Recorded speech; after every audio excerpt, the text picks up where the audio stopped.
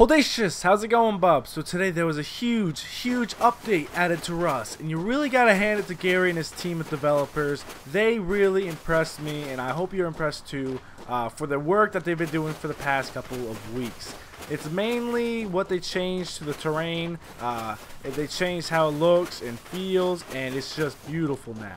And they also added a ton of new features, touched up on some bugs. So there's really the three main things we all look forward to in these updates: fixing bugs, helping out performance, and adding new features. Awesome, Gary, good job. Now I will touch on the terrain a little bit, but I will expand on it towards the end of the video. As you can see here, they added driftwood and there are rocks embedded in the sand. It's little details like this that really make the game feel more full, and it really makes it feel beautiful and gorgeous. You know, this is a lot more realistic, it's more detailed. That's really awesome. And now I'm going to talk about the features added to the game. The most anticipated item for the past few days has probably been the guitar. The guitar here, I will play a little bit. As you can see, I am playing some music inside of this harsh world. You can play the guitar by using the left click, and then you can pluck the strings by using right click. And yeah, you can move it up, play around with it, and create some songs if you want to.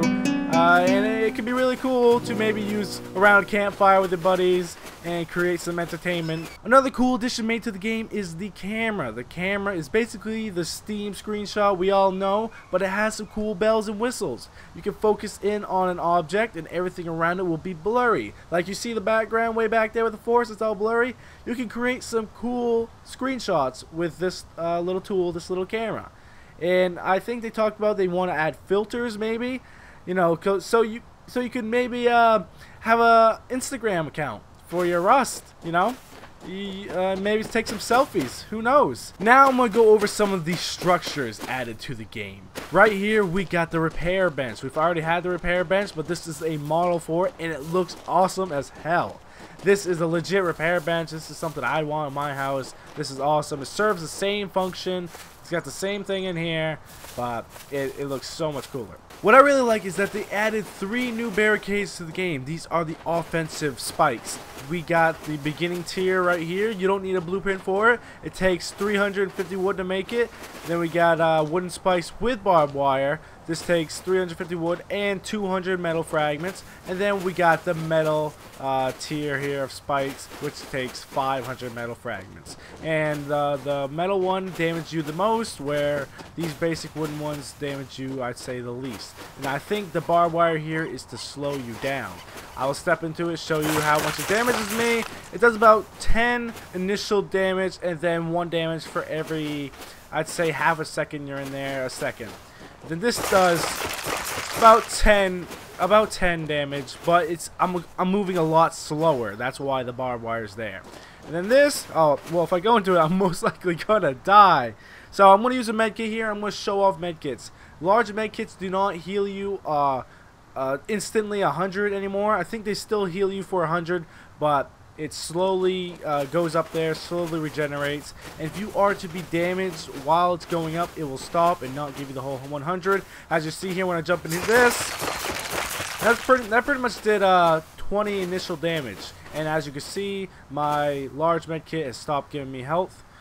And yeah, the metal barricade, it definitely hurts you the most. I will show you the new bandaging animation. Bandages cannot be stacked anymore, but if you hold left click, or just left click in general, just press left click, as you can see yourself wrapping yourself up and patching yourself up and ready to go. And they don't heal you instantly. You obviously have to wait through the animation. That's pretty cool. Now, something else I want to go over is the grenades. The grenades were in Legacy as well, so I'm glad they finally added them to the new version of Rust. It's slowly starting to feel more and more like Legacy, which I absolutely loved and adored. So, I'm just going to throw a grenade here, throw it right at the twig walls, and we'll see and watch it explode it. Bang! There you go. Obviously, the twig didn't stand a chance, but it's still cool seeing the grenade in action. Another really cool addition made to the game is models for dropped items. Remember, when you drop an item, you get a little cloth bag, and you have to go up to it and find out what it is by the text? Well, now, you can drop items like, let's say, the starter rock.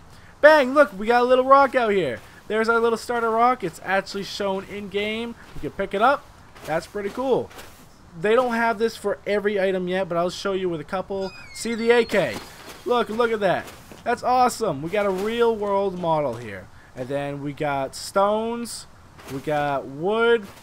We got the metal hatchet. Actually, no, we don't have the metal hatchet. We have the stone hatchet, and we have the guitar. I think there's a few others, but I'm not sure. I think these are pretty cool. Look, you got stones here. We got wood. That's awesome. And now I want to touch on the terrain side of things. This was one of the biggest additions made to the game. The terrain looks absolutely beautiful now. There's so much more detail, as I went over a little bit before. But now I'm really going to show you what it's like. We got rock arches here. That's awesome. And I'm sure people will eventually build up here, which you can. You can expect to see some towers up here, maybe another rock base. And these are awesome. I'm just going to fly around and show you some of the newer additions, even just the color of the grass and the colors of the forest and how the shading works and the lighting. It's just truly amazing. We got dirt on top of rocks, and everything just blends together, you know. We got flowers here. We got some tiny little rocks. I know we have mushrooms. We got a mushroom right here, and here's just a little funny thing. Little tip for you guys is if you attack a mushroom, they bleed. I read somewhere that down the road you can harvest these and be able to eat them, and could possibly be drugs, like Rust's version of drugs. That could be pretty cool. You never know. And here's something really cool. The rivers look so much better. It's a lot smoother. We got a naked man over there basking a rock. I'm not going to let him see me flying around, but I'm just going to go over this terrain a little bit more and truly show how beautiful this game has become. These forests look amazing. This ground, the sand, the grass, and all these rocks. And the road has turned stone now. That's pretty cool. This game has truly become gorgeous. Not only was there an awesome terrain update in this week's update, but there was so many new features and additions added that we will have plenty to do and be in awe of for the next week. Until the next update comes. Thank you, Gary. You did a stellar job.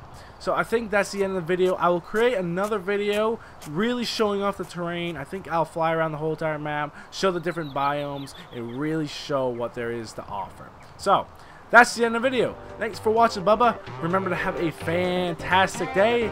I know that I will, and I will see you guys later. That looks a lot cooler, I must say.